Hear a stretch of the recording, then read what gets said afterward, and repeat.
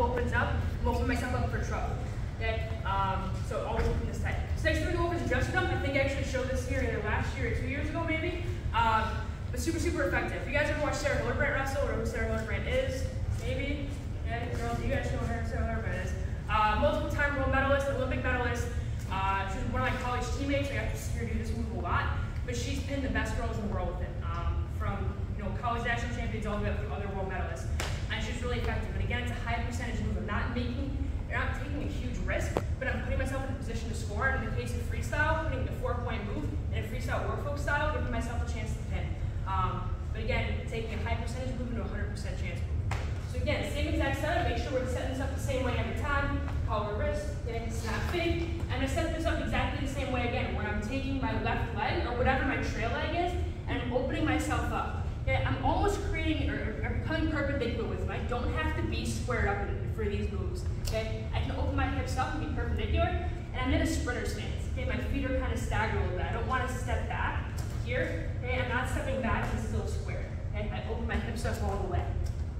Okay? Now, again, his head is in front of my chest. I can see the back of his head right in front of me if I look down. This time though, I'm going to change it up a little bit. Instead of having my shoulder on his back, I'm going to change my level and drop my shoulder below his collarbone. If I stay above it for this one, when I try to do dresser dump, I'm going to be kind of blocked out because he's in my way.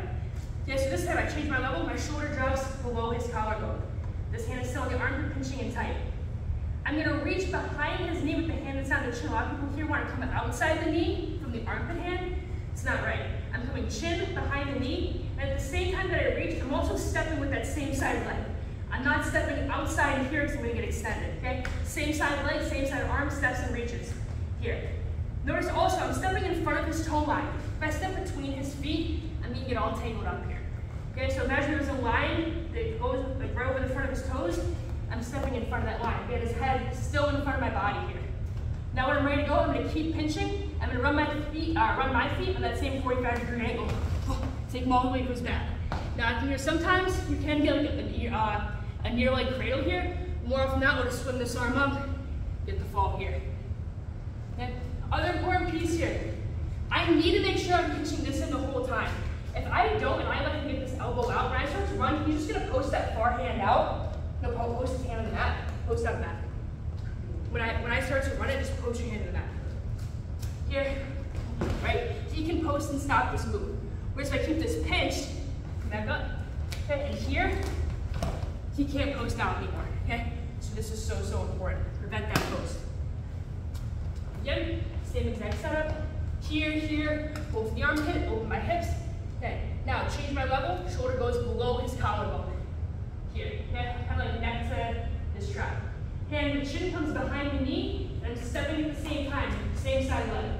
Now I just run my feet, keeping that hand on the armpit, pinching him in, okay? It's also important that I run my feet the whole way through. His body has to hit before my knees do. If my knees hit first, he can recover his position. So I run my feet just like a double leg until his body hits. Then I can hit my knees, adjust the fall.